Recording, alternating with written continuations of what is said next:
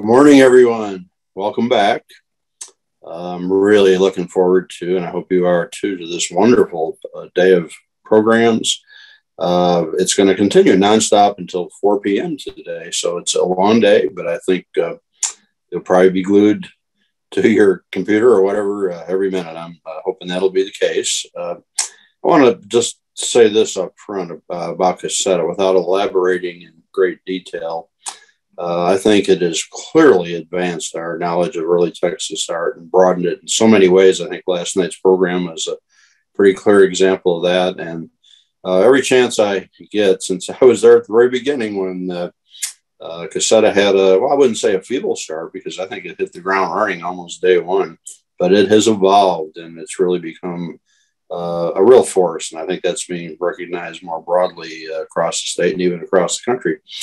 But I do like to tip my hat to Bill Reeves and to Bill Cheek, who really got this going and brought together so many wonderful collectors and scholars and people.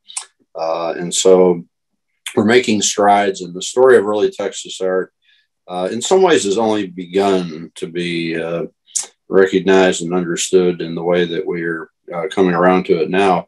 There are a number of initiatives that have happened in our recent history. One of the things that's very important, and I encourage all of you, if you have knowledge of this, is we want to capture and save the archives of artists, many of whom are becoming elderly and some passing from the scene.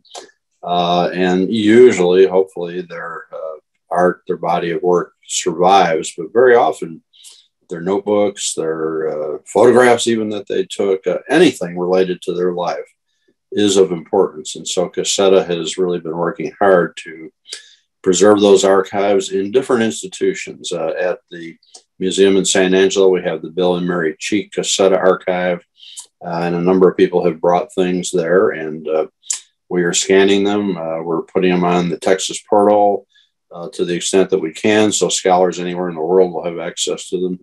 And there are a lot of other things. One little thing I'd like to mention, it was initiated by Ted and Nancy Paul. Nancy's on our board now, and I tip my hat to them as well, because they created a research initiative.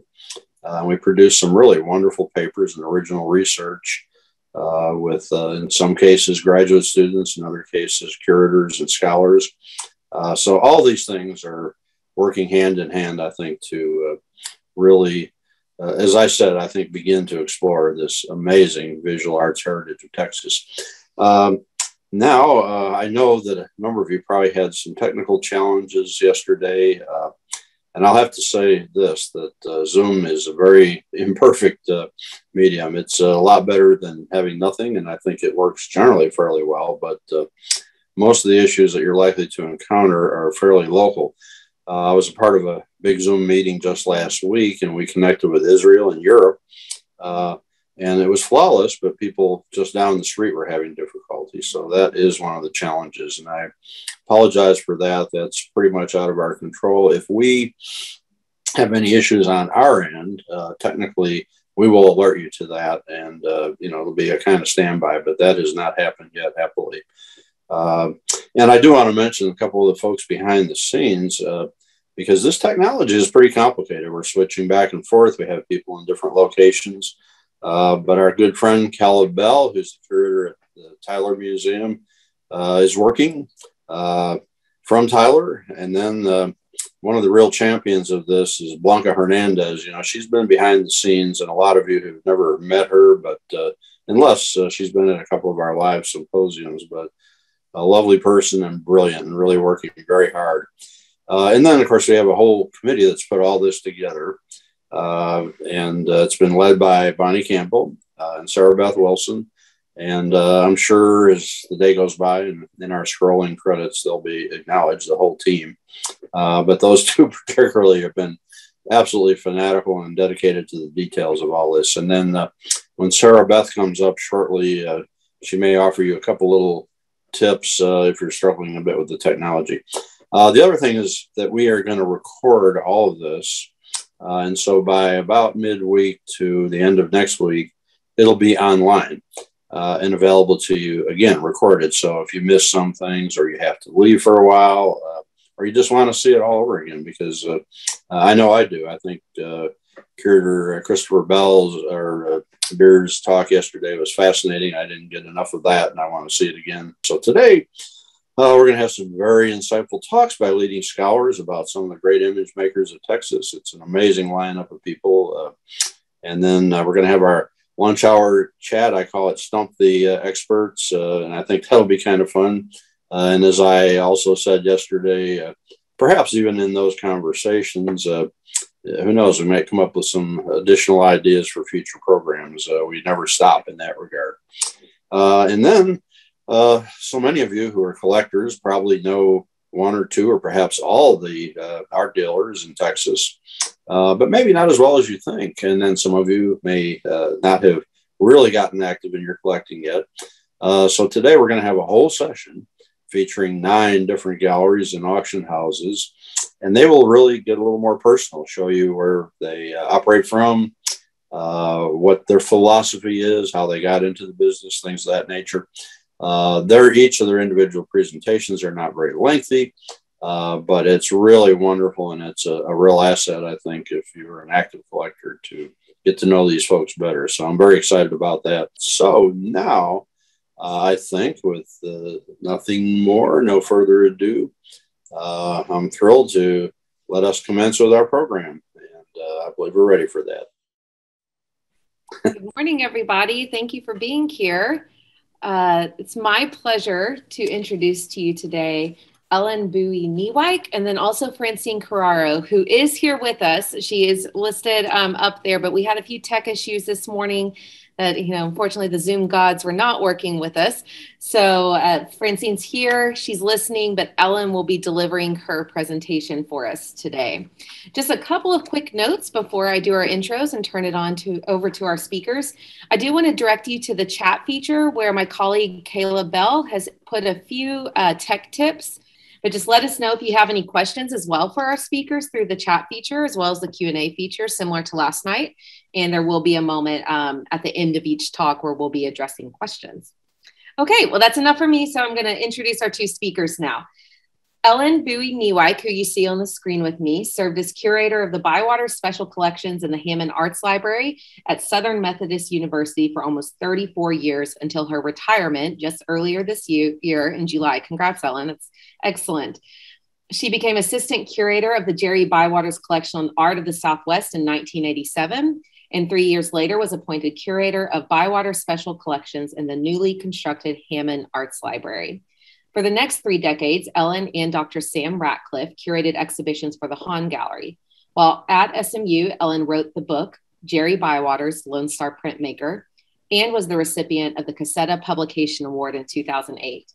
In addition, she was involved in establishing several SMU digital websites highlighting Texas artists.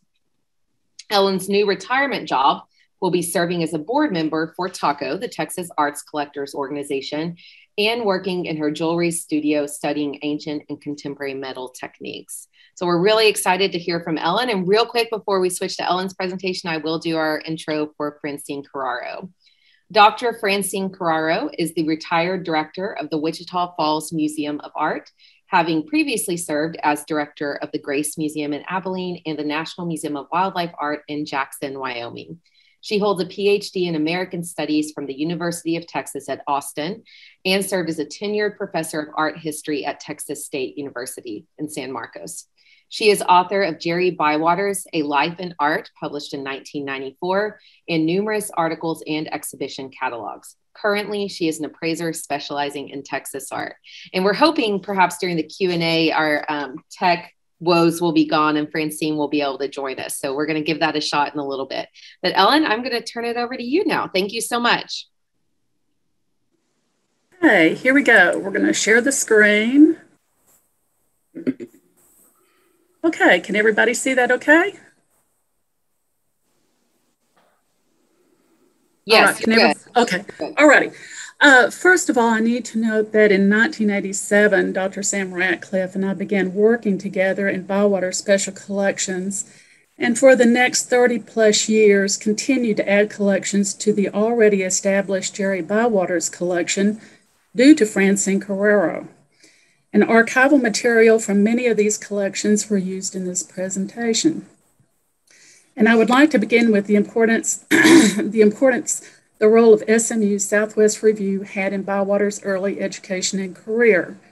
When I first started working at SMU in 1987, Sam and I were located in a very small office in Fondren Library, and boxes of the Southwest Review journals were stored on the shelves, so I began reading them. And it was here that I learned the importance of the journal to Bywaters and many of his colleagues. And on the left, you see the Southwest Review, Winter 1932, and an announcement for a study course in the new regionalism. And the center image is a self-portrait of Bywaters in 1969. And on the right, you see the entrance to Bywaters Special Collections and boxes of archives located in the holdings there.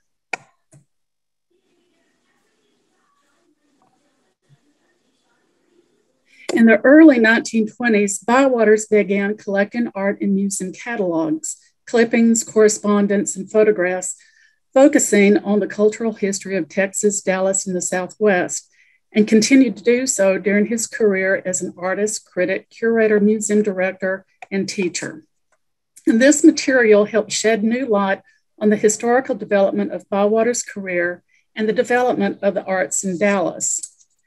And at the end of my presentation, I will show a slide that contains additional information about the collections that Sam and I collected in the 30 years and some links where you can find more information. Bywaters' humor during his SMU days. At SMU, Bywaters served as editor and produced illustrations for the Crimson Colt, a short-lived college humor magazine published in the 1920s. In these early illustrations, one can already sense Bywaters' natural ease in drawing and the wit and humor that would later reappear in his work. But it was not until his last year in college, when he took an elective course in painting from Ralph Roundtree, a respected artist and art instructor at SMU, that Bywaters began to think about a career in art.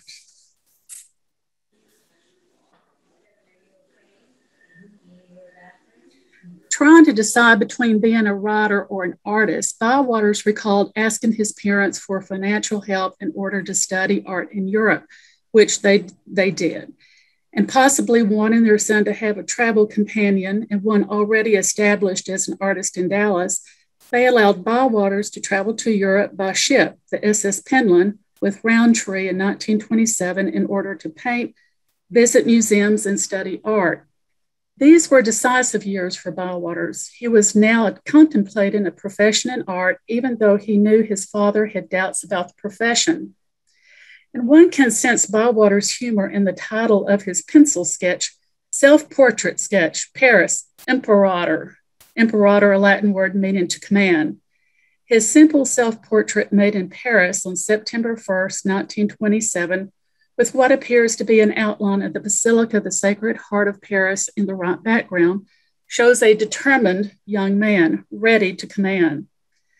The images of Bywaters in profile with a beard that was popular among the young artists and writers of the time. These were decisive years for Bywaters. Only 21 years old, he was now contemplating a profession in art. And I have to, being an archivist, I have to tell you a little bit about the ship he was on. Of course, I would do research on this. The ship was completed in 1920, and it was actually part of the White Star Line, the same as the Titanic. And later in the 1940s, it became a troop ship for the Allies in World War II, and the ship was bombed and sank in 1941. So that aside, I just had to add that little bit of information. And on the right is an image of Bywaters standing in the patio of the Lions at the Alhambra in Granada, Spain. Bywaters returns to Texas and the Southwest. And I wanted to show you SMU Southwest Review, the summer 1928. And if you look at the bottom, Ernest Blumenschein, note that Alexander Hogue wrote the article. So Bywaters and many of his contemporaries were very involved with the Southwest Review. And it was John McGinnis, founding editor of the Southwest Review, who influenced Bywaters and his circle of artist friends to look within their immediate Southwest surroundings for subject matter. McGinnis, a professor of literature at SMU, as well as editor of the Southwest Review, was a tireless advocate of local cultures. Under his guidance, the review became an influential organ for a movement that the editors termed a new regionalism. And by the way, these old Southwest reviews, they are all available at SMU's DeGolyer Library. And then the influence of Diego Rivera. And I have to tell you a little bit about the photograph that you see here. It's attributed to Tina Mendotti. Back in the 1920s, she did work for the Associated Press. And when I first started working at SMU, I found these photos just in a file on Tina Mendotti. And most likely, and Francine may need to correct me on this, but most likely Bywaters, she had a store, photography store in Mexico City. Most likely Bywaters just bought it in her store. And it is stamped on the back, Associated Press. And as far as we know, we've checked with the AP, this is the only photograph. There are no negatives or anything. This is the only photograph. But during this same time, I have to backtrack a little bit. During the same time, across the border in Mexico, several legendary artists were attracting the world's attention with their revolutionary work, especially in mural painting. Bywaters first heard about the Mexican mural movement while in Spain. In February 1928, he traveled alone by train to Mexico to study the work of renowned artists such as Rivera, Orozco, Siqueiros. But it was Bywaters' use of Mexican themes that inspired Bywaters to take greater interest in his own surroundings, as did the influence of his friend and mentor, John McGinnis. And over on the right, you see the contents. And also here are his working notes that are in the archives as well. And other articles written by Jerry Bywaters for the Southwest Review include, on the left, the Allied Art Show, Spring 1935, and right, the New Texas Painters, Spring 1936. And if you contact the DeGolyer Library, and also I'll be glad to tell you the person you need to contact there too, some of these journals are online. So if there's a certain issue you would like to read online, I can direct you to that source. Bywaters began writing for the Dallas Morning News in 1926 and served as art critic from 1933 to 1939. And here are two articles he wrote. One on the left from his journey to Mexico is on Diego Rivera. And then the one on the right, Thomas Hart Benton in 1934. And I think it's very interesting in the archives, you find correspondence between these artists, including this from Thomas Hart Benton to Jerry Bywaters. It's not dated, but if you can't read it, I'll read it. It says, "Dear Jerry, this is about the best I can do. Everything is packed up and I'm about to climb in my car. If I land anywhere near you, count on me for a couple of cool ones. Thomas Hart Benton." And Francine and I discussed this when we were preparing our talks. Do we include the Dallas Nine? Do we not?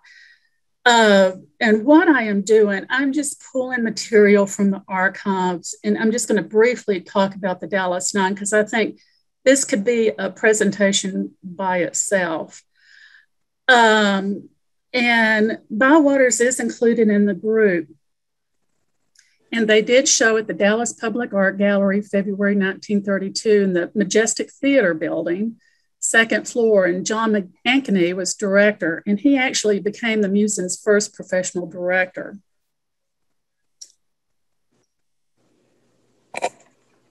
And also I included and you see the list of the 9 artists: Bywaters, Dozier, Douglas, Goff, Lester, McCain, Nichols, Spruce, and Wynn. And there's an article there on the right just that talks briefly, but they don't mention the non in the article. And I'll show you where the non came from. The exhibition captured the attention of the New York City-based magazine Art Digest and published an article entitled Young Texans, All Under 30, shown in Dallas. And in its March 15th, 1932, published the article. And do you see where the non originated from? Right here. And then I highlighted it right here. So that is, as far as I know, that is where the non originated, or the term came from. And also in going through the archives, I tried to find photographs of the nine closer to the 1932 date, but these are from like the 1920s through the 1940s. And beginning with John Douglas, and I've been waiting 34 years to show that photograph of John Douglas and Rebo Bassett, but that's them. And I have a red arrow that points out John Douglas. Then you have Jerry Bywaters and Dozier, Lloyd Goff, William Lester, and John McCain. And then on the bottom, you have Perry Nichols, Everett Spruce, and Buck Wynn.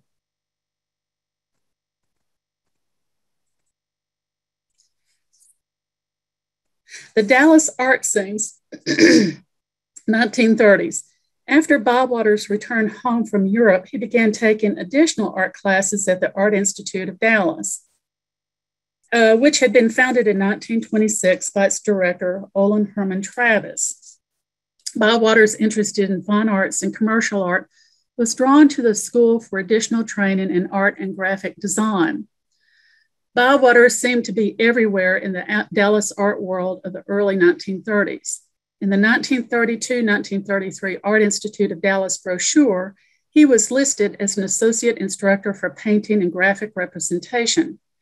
In addition, he served as the first director of the Alice Street Carnival in Dallas. And in August 1932, he began publishing and editing a new magazine entitled Southwestern Arts, which promoted Southwest artists and published articles on their work and art events in the area. And I love the poster, What is Art? That is attributed to Olin Travis, and that's from the Alice Street Carnival. Now, the following slides, I'm going to show you works of art that are examples of Bywaters' most productive years. And I'm beginning with the Texas and the Lone Star printmakers. And in May 1938, Bywaters was one of 16 Texas artists who formed their own printmaking organization, which was loosely based on the Associated American Artists Organization. Bywaters and his contemporaries quickly picked up on this new organization's effort to distribute prints throughout America in the 1930s, and in 1938 formed their own printmaking distribution organization, the Lone Star Printmakers. And Alexander Hogue, one of the founding members, designed the logo using the Lone Star for the organization's brochure. There were 4 circuits, but it looks like from the archives that they were planning a 5th circuit, but the outbreak of World War II most likely put a halt to that. But here you have Election Day in Balmorhea and Ranch Hand and Pony. And please know there are 2 Ranch Hand and Ponies, one that he did in 1938, and there was a later version he did. It's a completely different plate that he did in 1944 for the Associated American Artists, and there are 2 different prints. Bywaters continued to study the American Southwest landscape and its people by participating in the New Deal art programs with murals such as the Farmersville Post Office mural entitled Soil Conservation in Collin County in 1940. And Bywaters Special Collections, it does have the archival material relating to the mural work, including the contract for the mural, working sketches, and the painting showing the detail of the mural entitled The Provider, which is now part of the University Art Collection at SMU. And the next few slides contain photos and working sketches made by Bywaters from his travels through Colorado, New Mexico, and Texas from the 1930s and 1940s.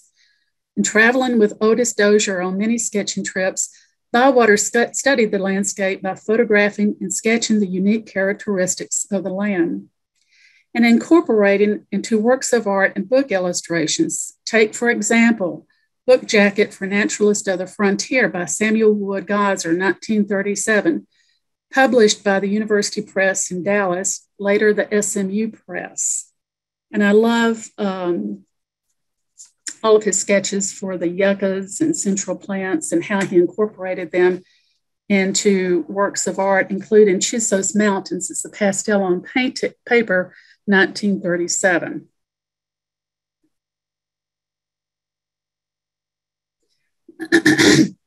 Another prime example of his travels through the American West and how he viewed the vast landscape is Ranchgate, 1938, oil on canvas, and the photograph of near Alpine.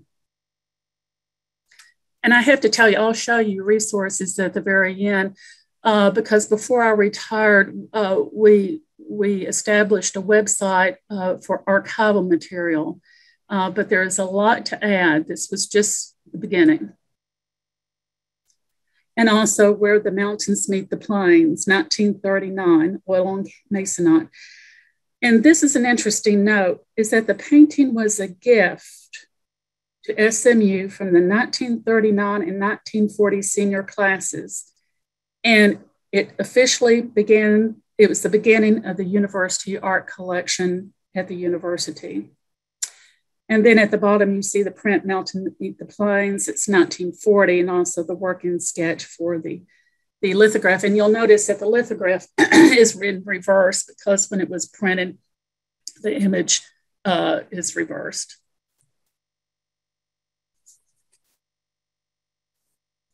And then his drawings from Big Bend in Texas and in New Mexico. And again, the Southwest Review pops up with the article by Carl Ziegrosser. He was appointed the curator of prints and drawings and rare books at the Philadelphia Museum of Art in 1941. But his Bywaters and his colleagues, they were gaining national attention. And traveling on a Guggenheim Fellowship, Ziegrosser visited Texas in 1939 as part of his tour through America to collect information on printmaking activities across the country. He visited Dallas before traveling to New Mexico, Arizona, and California for additional research on contemporary American prints, the result of which was another article featuring groups from the west of his journey. In 1941, his article, Prints of the Southwest, appeared in the Southwest Review.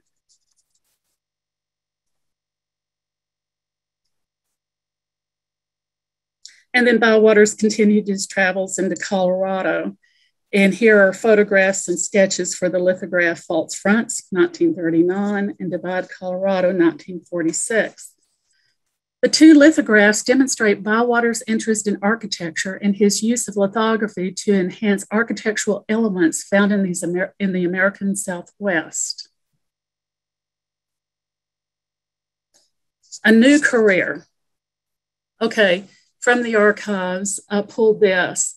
It was an announcement for an exhibition of paintings and sculpture at the John Douglas Gallery, but note the date, December 7th, 1941. And note what Bywaters wrote at the bottom, Pearl Harbor bombed, 1941, no visitors.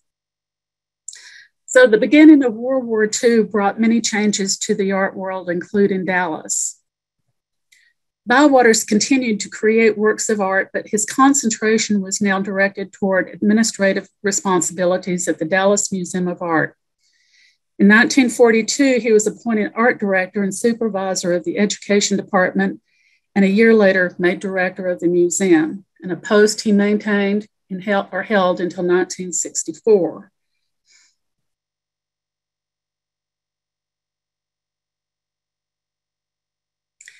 And I just wanted to end with the online collections that you can find on your computer and all the collections that are available to view in the archives.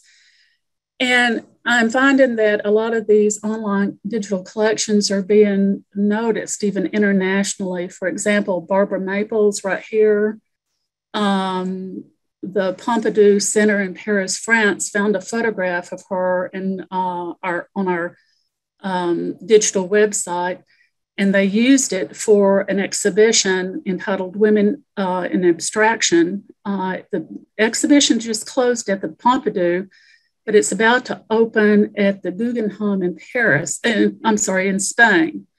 So the information is getting out there, but we have a lot more to do. So I think now, Sarah Beth, do we want to go over to Francine's paper?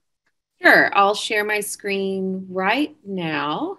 Okay, I'll stop share mine. Perfect. Okay. Just a reminder to all of our viewers, if you have any questions, please submit them through the chat feature and we will be addressing those after the presentation. Okay.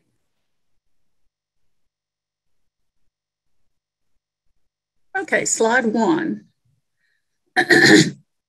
Reflecting on the topic of Jerry Bywaters then and now, I'm thinking about my relationship with Jerry and his understanding of the importance of Texas art and American art. By gathering my memories of Jerry Bywaters, I can describe what I knew about his importance when I first met him 48 years ago. By gathering both the words of Jerry Bywaters and the observations of his colleagues, I can describe the general understanding of Bywaters' importance in the past. By citing recent scholarship about the history of art in Texas, I can posit my understanding of the importance of Jerry Bywaters now.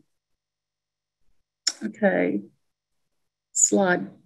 I think we stay on this slide, Sarah Beth, for just a second. Okay. Okay. I met Jerry Bywaters in 1973 when I entered the graduate program in art history at Southern Methodist University.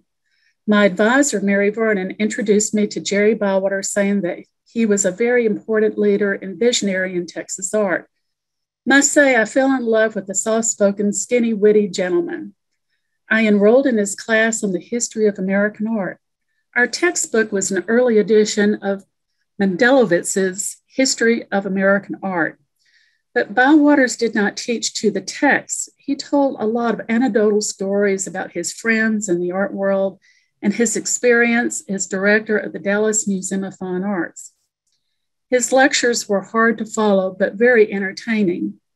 We graduate students called him Mr. B. Okay, next slide.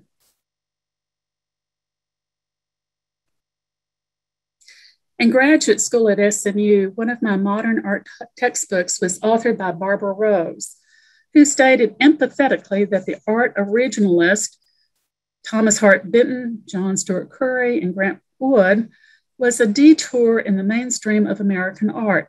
And by extension, Rose ignored the art of Bywaters and the Texas regionalist, whom she deemed unimportant. Throughout his life, Bywaters saw his art and the reputation of Texas regionalists go in and out of fashion, resulted in his lifelong mission as an art critic, art educator, and museum director to set the record straight about Texas artists and to place Texas art in the mainstream of American art. In 1935, as art critic for the Dallas Morning News, Bywaters described and defined the new regionalism as demonstrated by Texas artists. Quote, there is a territory west of the Alleghanies which deserves to be included in the American art nation. And he continues to say, in Texas, artists have at least gained confidence in themselves and their native environment, end quote. And in 1936, Bywaters wrote in the Southwest Review that his art and that of his contemporaries in Texas had entered the mainstream of American culture, serving a social purpose and depicting their native environment, integral to national artistic inspiration. Okay, next slide. Bywaters' lifelong persistence and purposeful mission to promote the art and artists of the Southwest resulted in a resurgence of interest in and scholarly investigation of the history of Texas art. Beginning in the early 1970s, in 1971, Bywaters produced a touring exhibition, Texas Painting and Sculpture, the 20th Century, in which Bywaters wrote the section on Dallas and the exhibition catalog. In 1974, the Dallas Museum of Art presented a major exhibition, A Salute to the Doziers of Dallas, along with a publication that described the painting and sketchbooks of Otis Dozier and the art of Velma Dozier, who is a jewelry designer and founder of the Craft Guild of Dallas. Okay, next slide. Also, in 1974, Bywaters was appointed by the Smithsonian Institution as director of the Archives of American Art, Texas Project, to gather primary research material about Texas artists. With a sense of urgency to preserve history, Bywaters hired me and other SMU graduate students to travel across Texas and conduct taped interviews of living Texas artists. This material was transcribed and microfilmed by the Archives of American Art.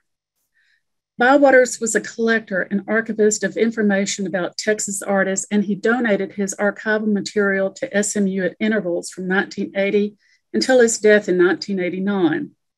After his death, the family also donated to SMU his archives, which had been stored at his home. In 1990, the collection was relocated to the new Jake and Nancy Hamon Arts Library and housed in the appropriately named Jerry Bywaters Special Collections Wing, constructed with funds from the Margaret and Eugene McDermott Foundation of Dallas. Next slide.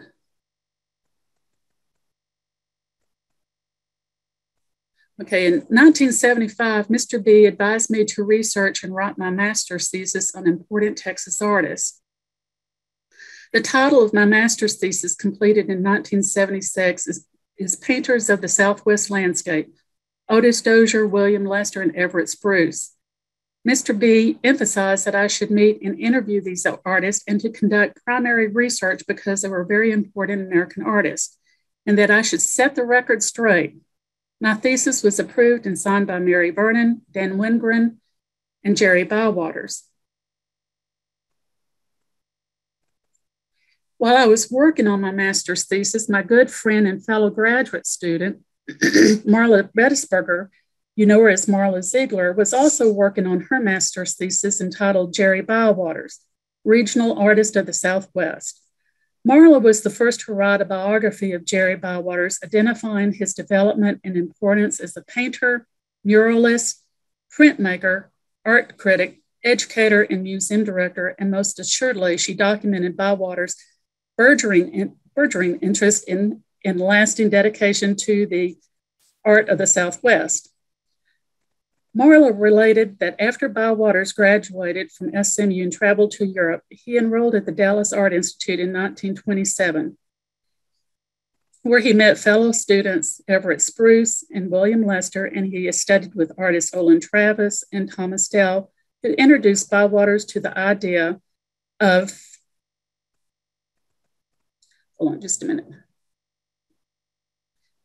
introduced Bywaters to the idea of developing his own individual style of painting. Bywaters traveled to the art centers of Mexico, New York City, and Old Lyme, Connecticut, to mold his development as an artist. Much later, he described his teacher, John Sloan, at the New York Art Students League as a forceful personality with a particular philosophy that was right for his students who were beginning to feel an urge to peer deeper into the heart of America and try to forget the Paris boulevards. Marla interviewed Bywaters on June 18, 1975, and he stated, "I realized I wanted to get back down there to Texas to try to find myself in relation with my own environment.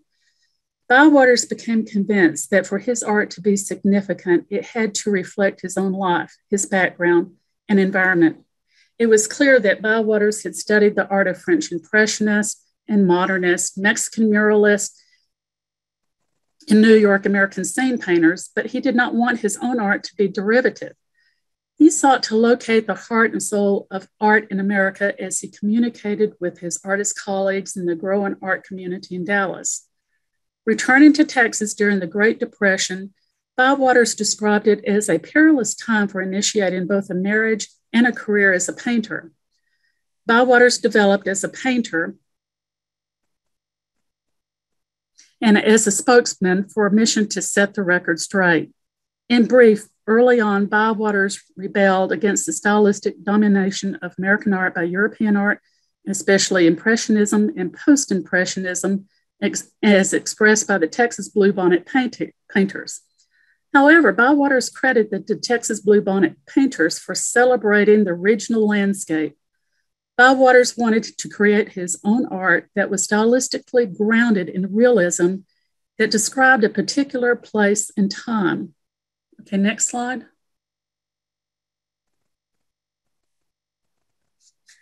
In 1976, SMU University Galleries produced a retrospective exhibition of the art of Jerry Bywaters.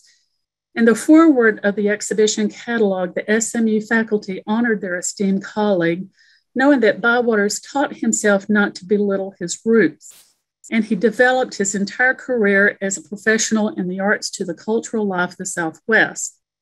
The faculty, all much younger than Bywaters, also noted that, quote, as a teacher and a colleague, he remains as alive to today's art world as the youngest among us, end quote. The introduction to the catalog was written by Lloyd Goodrich, who was retired from directing the Whitney Museum of American Art. Goodrich lauded Bywaters as a museum director, and he described Bywaters as an artist who was devoted to the art of the Southwest, with no trace of the regional chauvinism and ideological dogmatism of the Midwestern regionalist painters of the 1930s. In 1976, the 1976 exhibition at SMU was important because it became the touchstone of the reassurance of interest in Jerry Bywaters' art. Despite the success of Bywaters and his fellow Texas artists in the 1930s to achieve national recognition for their regionalist approach and stylistic style, art critics and art historians of the 1960s and 1970s were uninterested. The prevailing assessment of the evolution of American art focused on the emergence of non-objective abstraction and abstract expressionism, which was viewed as the logical climax of American art. The movement of the regionalism and realism of the 1930s and 1940s were considered retrogressive, myopic, and provincial. Okay, the next slide. In 1985, curator Rick Stewart at the Dallas Museum of Art set about setting the record straight about regionalism in his landmark exhibition, Lone Star Regionalism, the Dallas Nine in Their Circle. Stewart described the new regionalism in Texas in the 1930s, which was concerned with raw sensibility, and he established the leadership and legacy of Bywaters, Hoag, Dozier, Spruce, and others at the Dallas Circle, who had declared artistic independence from European stylistic influences. Next slide. My doctoral thesis, a biography of Jerry Bywaters, finished in 1990, was published by the University of Texas Press in 1994. In the introduction, I wrote, today, Bywaters is acknowledged as the leader of a group of Texas artists who broke out of the limitations of provincialism and attained national recognition. Bywaters ranks with other great American artist teachers such as Robert Honore, Charles Hassan, and John Sloan, who work consistently to identify and elevate American art. 27 years later, I still think this is true. Next slide. A remarkable chapter in Bywaters' career is his tenure as director of the Dallas Museum of Fine Arts from 1943 until 1964. Bywaters grasped the opportunity to place the art of the Southwest within the context of American art with such major exhibitions as the national touring exhibition Texas Panorama that was sponsored by the American Federation of Art. Bywaters' major focus as a museum director, however, was to bring the world of art to Texas with such important exhibitions as 200 Years of American Painting and Leonardo da Vinci and His Times. Under Bywaters' direction, attendance at the DMFA grew dramatically as the art of major American, European, and South American artists was exhibited, including works by, to name a few, Rivera, Siqueiros, Tamayo, Brock, Picasso, Dali, Chagall, Ekins, Copley, Jackson Pollock, Hans Hofmann, Alexander Calder, John Moran, Mark Rothko, Arthur Dove, and George O'Keeffe, and many more. It is clear from the record of exhibitions during Bywaters' directorship of the DMFA that Bywaters celebrated artistic individuality and stylistic diversity, although some artistic expressions were alien to his own stylistic tendency. Just as Bywaters' own paintings were not provincial, the exhibitions at the DMA were not provincial. Next slide. Bywaters' importance as an artist in the history of American art was confirmed when his paintings were acquired by important collections of American art, including the James Michener Collection of American Art at the University of Texas in Austin in 1984, and the Schoen Collection of American Art. I was fortunate to be attending graduate school at UT when James Michener purchased Bywaters' iconic painting, Oilfield Girls. Next slide. There are many important publications and exhibitions remembering Bywaters' art and career, including Sam Ratcliffe's Jerry Bywaters, Interpreter of the Southwest, and Ellen Buie Jerry Bywaters, Lone Star Printmaker, a study of his prints and checklist of his illustrations and ephemeral works. Important historians, including Lot Cummings and Ron Tyler, have praised Bywaters and recognized his importance in the history of American art. In his biography of sculptor Ali Tennant, Dr. Cummings affirmed that Bywaters' concern to correctly identify regionalism was a reaction to the prevalent obsession with modern art and cites Bywaters as saying, "The truth is that artists found nationalism before the politicians." Dr. Tyler stated that, quote, "Jerry Bywaters and his generation forever changed the cultural climate in our state," end quote. In 2011, Susie Kalia placed the art of Bywaters and Hoag within the context of American art in her outstanding work entitled Alexander Hoag, an American Visionary. Kalia describes the regionalist painters who rallied around Hoag and Bywaters as, quote, "concerned with developing a personal idiom rather than contributing to the comprehensive movement. They drew their inspiration from the West Texas landscape, but elevated it to a more universal level by incorporating the study of all art," end quote. Next slide. I think the most gratifying recognition of Bywaters as an artist and a visionary who brought the Texas art scene to national attention are two public art installations in Dallas. In 1993, a team of artists, including Francis Bagley and Philip Lamb, produced 12 terrazzo murals at the Dart Union Station, remembering the 1934 murals of Bywaters and Hoag. The Dart murals endeavored to unite the community past and present. In 2012, contemporary artists Brad Oldham and Christy Coltrane created the Encore Park Sculpture Wall, a bas-relief mural entitled The Birth of a City, which was inspired by murals by Jerry Bywaters and Alexander Hoag. The cast bronze mural wall is composed of 10 panels, each 6 by 4 feet on Park Avenue and 6 panels on Young Street.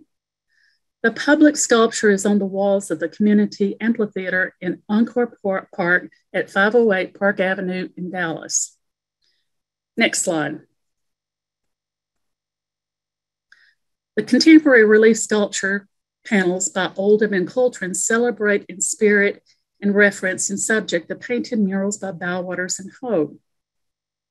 In 1934, Bywaters and Hoag completed the largest public works of art project commissioned in Dallas, a series of 12 murals for the old City Hall to tell the story of building the city from the first log cabin to a city center of skyscrapers.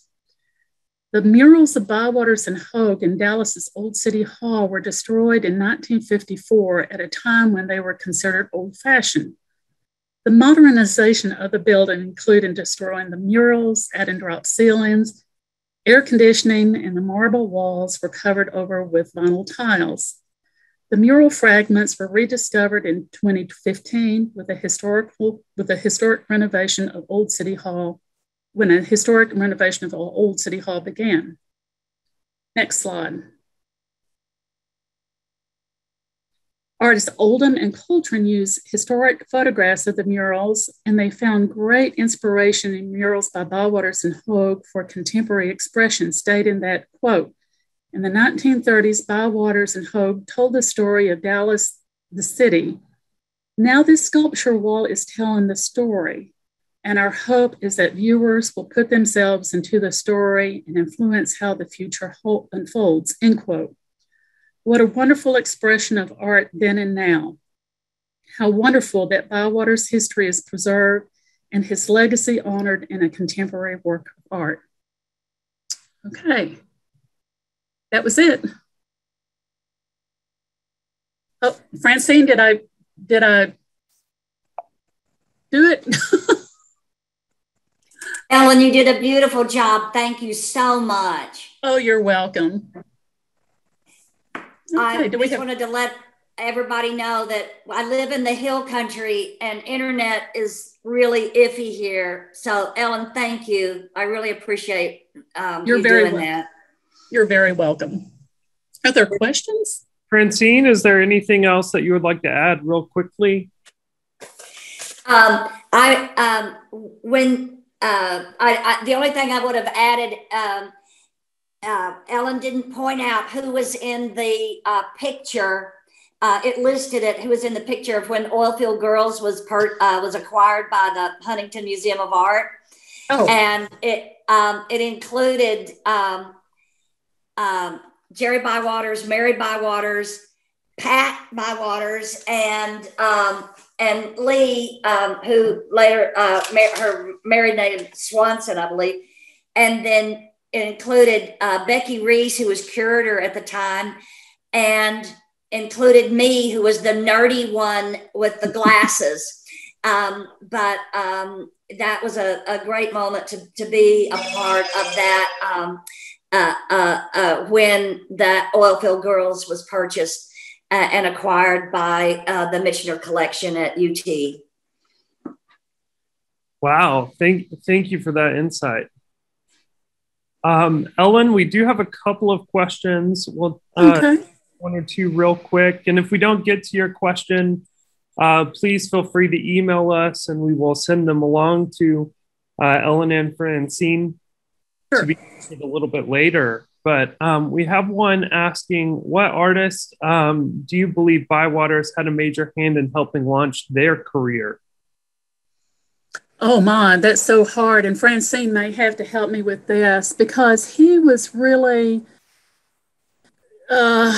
he encouraged all the artists. He really did. And, you know, he wrote letters of recommendation for many of the artists. You know, when World War II broke out, you know, he wrote letters of recommendation for artists to teach, you know, at UT Austin to Lauren Mosley. And, you know, so he encouraged all the Texas artists. He really did. It's just, for me, it's hard to pinpoint just one. And this may be where Francine needs to jump in and. Ellen, I think you're right.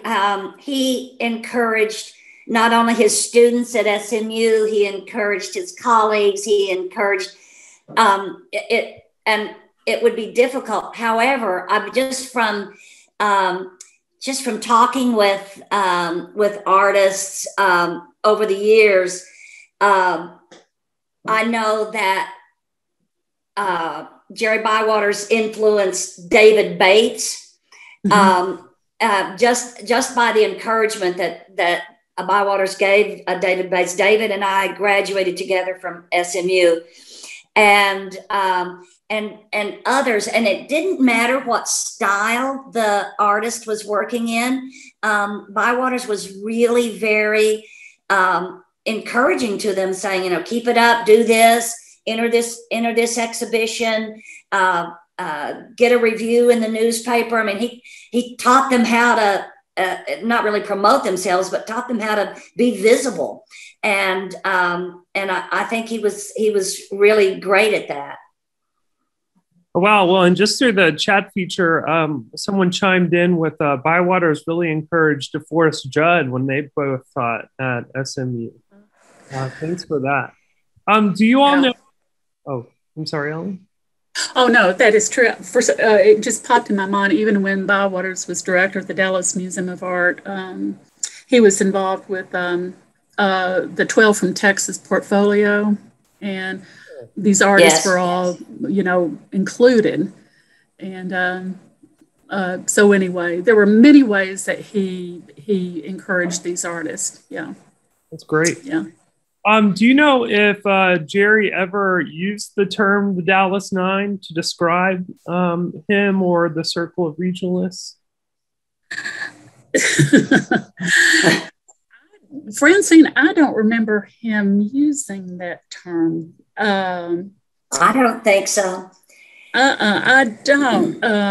And really, in that old 1932 Art Digest, that is the only place, aside from the 1985 catalog, that's the only place where I see the nine mentioned. And if you think about it, you know, so many artists were left out of the nine, including Alexander Hogue. The women artists were not included. And so, but that's the only place where I saw it. Quite frankly, I agree with you. Quite frankly, when Rick Stewart, I remember talking to him when he was working on his exhibition and catalog for his great exhibition at the Dallas Museum, which was extremely gratifying to Bywaters and his colleagues to get that kind of recognition. But the term Dallas Nine that Rick Stewart used was new to me at that point. And like you said, Ellen, it was a category that was too confining. It kind of left out too many people. And it never worked for me. And when I wrote my dissertation and published the biography, I really kind of avoided the subject because it was difficult to nail down, but thank you for nailing it down. I think like Cummins in his biography of Allie Tennant, I think he explained it the best that I had come in contact with, that he like Cummins explained how the term originated, just as you said, and how and why it's used, but also its limitations.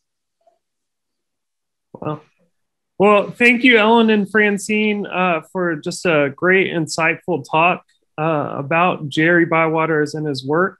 I'm going to turn it over to my colleague, Scott Chase, to introduce our next talk. But thank you all. Thank you.